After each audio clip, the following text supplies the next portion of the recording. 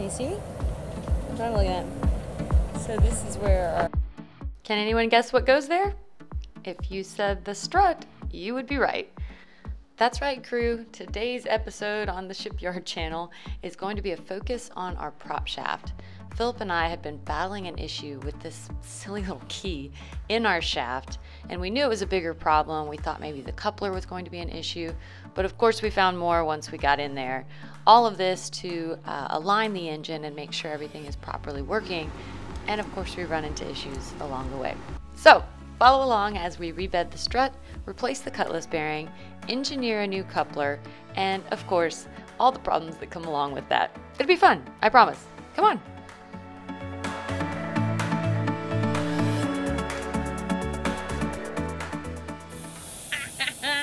I forgot how much fun this is. Are you ready? I love air power tools. I'm gonna go clean up the area around the strut so we can rebed it. There we go.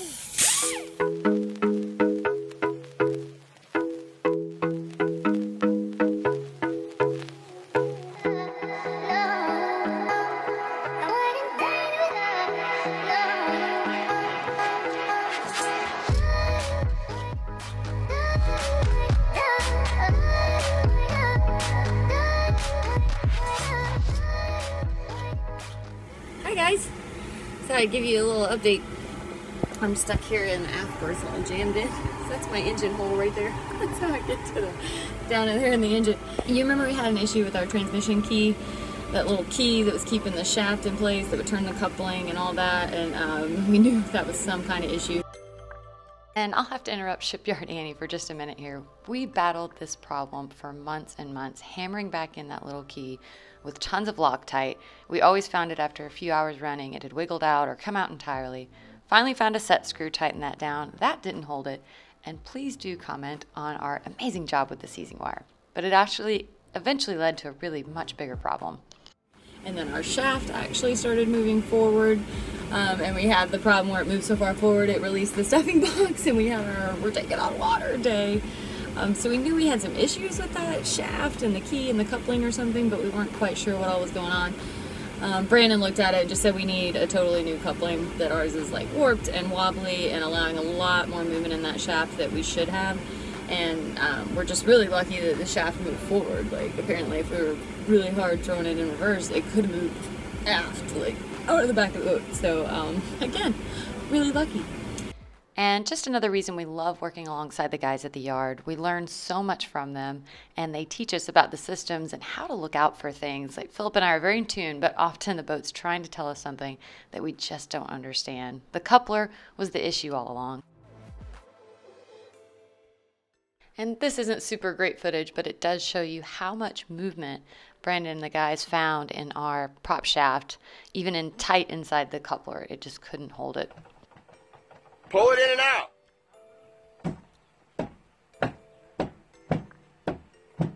Keep going. All right, hold it. Pull it again.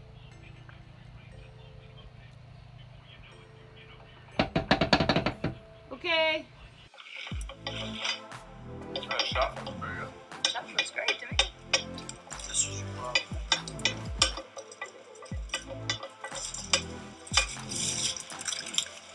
Is that the coupler? Yeah, probably. Again? Yes, it shouldn't be loose.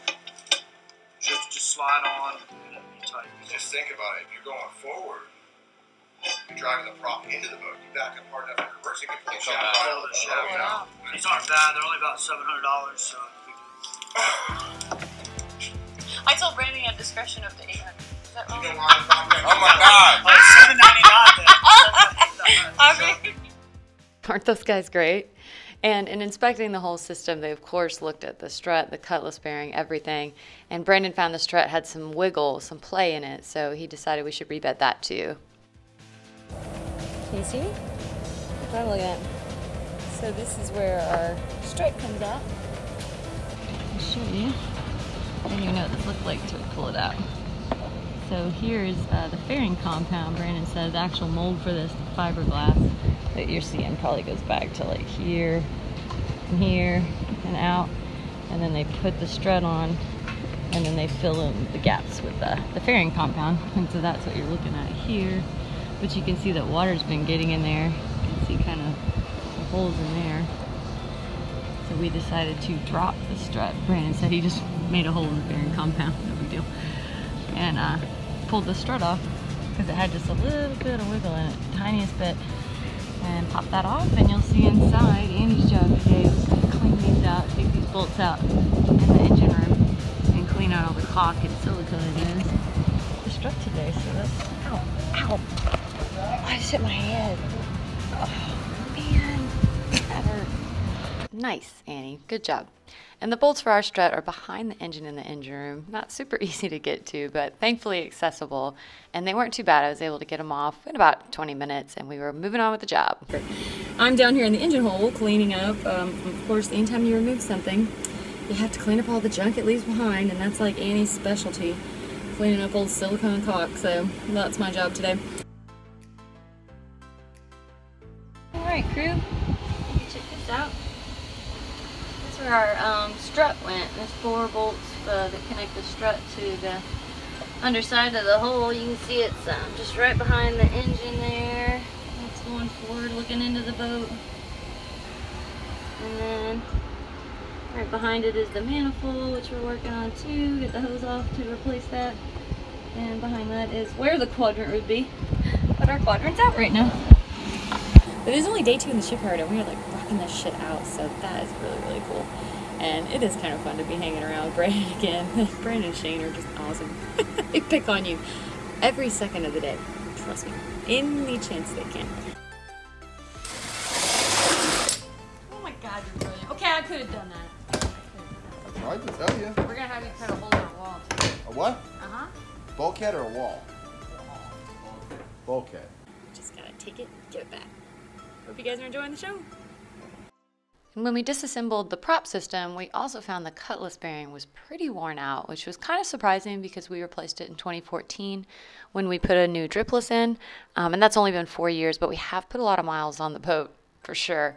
And if the prop shaft wasn't tight in there with a nice coupler, then that probably would have led to some more wear and tear on the cutlass bearing. So we decided to replace that too. Step back here. Engine down there. We're gonna do the new coupling is coming. The coupling arrived today, so that's really cool. And get it put on, and the rudder back up is today's project. And I'll let Philip explain to you our cool new design for the coupler to make sure we never have a problem with this key anymore. OEM. Nice for red. Let me see this thing. Damn, that's pretty. And then he machined I'm trying to think who he machined this piece here so we can push it out. It's got a little screw thing. So if it's stuck, if the shaft's stuck, you can press it out. Wow, Quick press. So that's what you use that. Yeah, but the key, Just built in. yeah, so the key goes there. Ain't no key coming out of this thing. Oh, nice. Damn, that's beautiful. He goes, nah, just pick So something. is that the coupling? Yep. Okay. So now it just needs to be primed. We don't paint that or the inside, but we're just gonna prime it. And does the cap go on there, or those are just, they stick out like that? They'll stick out That just is the like cap. that. Okay. Yep, and these are the That's 4 cool. screws that hold it on. He does good work. You pleased with it? Very pleased. Great design. So with the help of Brandon's team and a great design by the machinist, we went from a previous coupling like this to a new one like this. Definitely more secure and is going to hold that key in. We also got some great tips from Shane so that we now know how to better do our seizing wire. Here's a tip for you. Do it Together. one more time. Explain. This way, clockwise, right? Because it wants to go left. Yeah. It's pulling from this side, so it's going to go try to pull it tighter. This one's pulling from this side, which is clockwise. It's trying to pull it tighter. So the more they loosen, they'll tighten each other. Yeah. Well, Wow, or try to. they're always pulling against each other to keep each other tight. That's so cool. Learn something new every day. You like cake? Good stuff indeed, but all of this that we were doing with the prop shaft and the engine was all for alignment. Brandon's using what's called finger gauges here to make sure everything can get within 1/1000th of alignment. And the alignment of the engine was also another very difficult project for us when we ran into this. Hello from the engine room. We've got a little bit of bad news. It's almost exactly what happened. It is exactly what happened with our rotten stringers under our mast step. And I made a fun little promo video of that for Brandon. For those of you who are not familiar with our rotten stringer under the mast repair, check this out.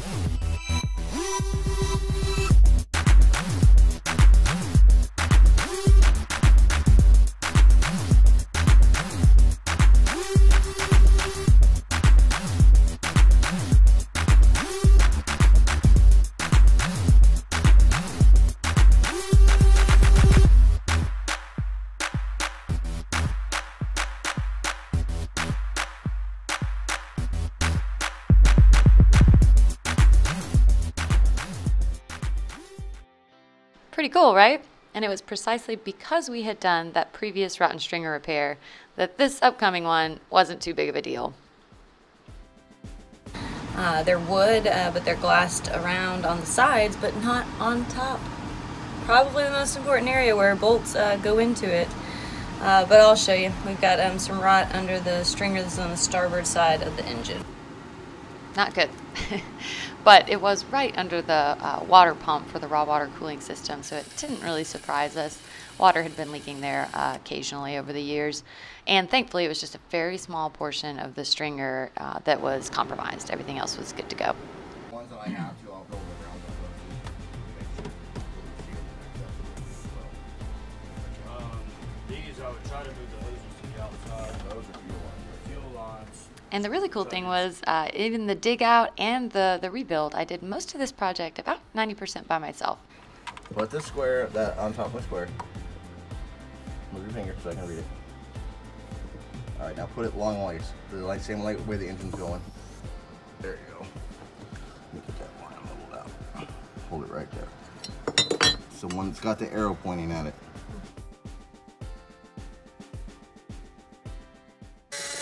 But working in that tight space, trying to cut very nice 90-degree angles for the fill-in was not easy.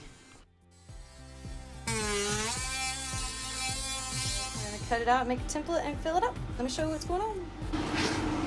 First, let me show you Shane blood. Shane blood down here. I'm trying to make this cut. Oh, let me scooch in here for you. So here's the rot that we found that I dug out. And then you see we're cutting. Cut that piece right out and fill it in with a Kusa board. But the fantastic news is port looks great. So the port side is nice and strong. Or right there, that's just where the bolt was, but you can see the actual cut for the bolt, so it's perfect. And not the worst news in the world. Well, welcome to the engine room.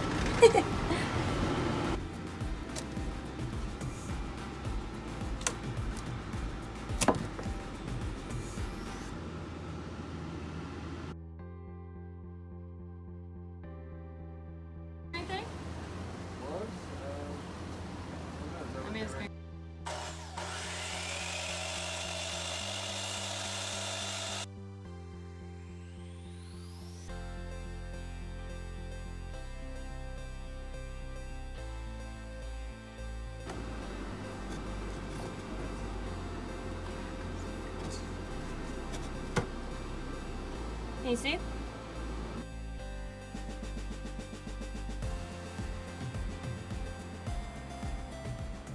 We laid a lot of resin down in between our Coosa board blocks, and Brandon also had the good idea to put some between the fiberglass walls and clamp those back up so they would seal back against the wood on both of the stringers under the engine. He also recommended while we were there to go ahead and add a few extra gussets for support to make sure the engine has all the stability possible. So we added a large one on, this is the starboard side forward, right under our battery charger there, and next to you can see the new engine mount. And then we also put a small one as well on port with drain holes, so each one can allow water if it needs to go to the bilge. You'll see our new engine mount right there too. We had to buy all 3 new engine mounts to realign the engine.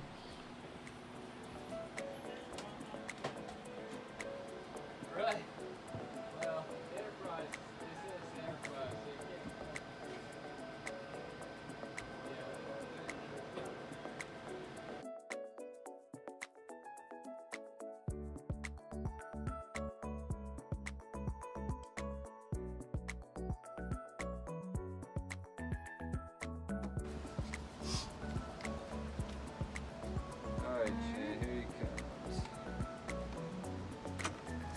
And you want your brush, right? Yeah, just dip the brush in there. Go. Awesome. You're the man, Phillip. Oh yeah, making it happen up here. Crazy. We're gonna have to call this Phillip's glass mixing service. More, please, Amy. It was a good bit of work, but definitely worth it to make sure our engine is nice and stable. And the alignment was super important, so we had to get the engine mounts, securely mounted and in place. Annie was a little excited about it. But with that work done, Shane and Brandon then set to the very long task of aligning the engine, crank by crank.